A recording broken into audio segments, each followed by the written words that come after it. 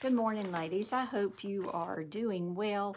This is a busy season for all of us as we're preparing for the holidays, and it's been enjoyable for me to just kind of look through these hymns that we sing at Christmas. We call them carols, and yet think about their beginning and how they came to us. Today we're going to look at Thou Didst Leave Thy Throne. It was actually written by a young lady by the name of Emily Elliott in 1864. She was in her early 20s. Her father pastored a local church, but you would know her invalid aunt because you sing her song, Just As I Am. What a heritage this young lady had.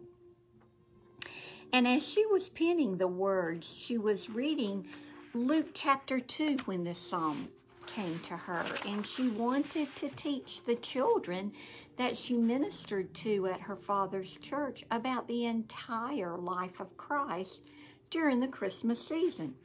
So she wrote the hymn, and she had it privately printed, and then they performed it during the Christmas of 1864. She then devoted her life to ministering to children and those who were less fortunate in society who lived in the rescue missions near her father's church. And she shared the love of Christ through her poetry and her hymns and the printed page. When you stop and think about her hymn, she's expressing the humility that God expressed when he lowered himself to become a mortal man, just so you and I could be saved. What does Philippians 2, verse 5 through 7 tell us? Let this mind be in you, which is also in Christ Jesus, who being in the form of God, thought it not robbery to be equal with God, but made himself of no reputation, and took upon him the form of a servant, and was made in the likeness of man. Jesus was born in a manger, a lowly birth, certainly not what you or I would have envisioned for a child king. He came in humility for us, for people who did not and do not deserve that kind of love. And so as we read verses 1 and 2 of this song, I want you to listen to the verses and find those words that talk about this. Thou didst leave thy throne and thy kingly crown when thou camest to earth for me. But in Bethlehem's home there was found no room for thy holy nativity. O come to my heart, Lord Jesus, there is room in my heart for thee. Heaven's arches rang when the angels sang, proclaiming the royal degree. But of lowly birth didst thou come to earth, and in great humility. Oh, come to my heart, Lord Jesus. There's room in my heart for thee.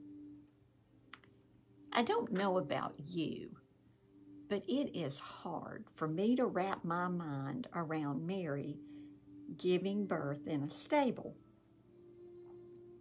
Even if it was a lean-to, a stable, surrounded by animals, and Joseph was her midwife.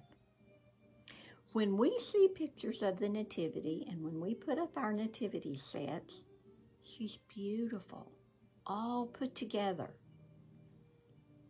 But do we remember she's just been through a 70-mile donkey ride, labor and delivery of her first child? But she gave birth to our Savior. He loved us. God incarnate loved us enough to become a mere man and be born in a stable so that he could provide the redemption for our sins. Oh, what a Savior. The third verse actually comes from Matthew 8:20, while the fourth verse reminds us of Calvary. The foxes have holes, the birds of the air have nests, but the Son of Man hath not where to lay his head. Verse 3, The foxes found rest, and the birds their nest in the shade of the forest tree. But thy couch was the sod, O thou Son of God, in the deserts of Galilee. Oh, come to my heart, Lord Jesus. There's room in my heart for thee. Thou camest, O Lord, with the living word that should set thy people free, but with mocking scorn and with crown of thorn they bore thee to Calvary. Oh, come to my heart, Lord Jesus. There's room in my heart for thee. Yet, ladies, how often do we complain if our bed isn't comfortable, or the Joneses have a newer home, or somebody got a newer car, or somebody got the privilege of a different vacation? Yet Jesus had nowhere. Matthew records Jesus' words indicate that all the earthly creatures had a place to rest except him. Does that point to you to a life of difficulty? And if his was difficult, shouldn't we expect the same? But how often do we feel forsaken or left alone or ignored when troubles to victory? Let thy voice call me home, saying, yet there is room.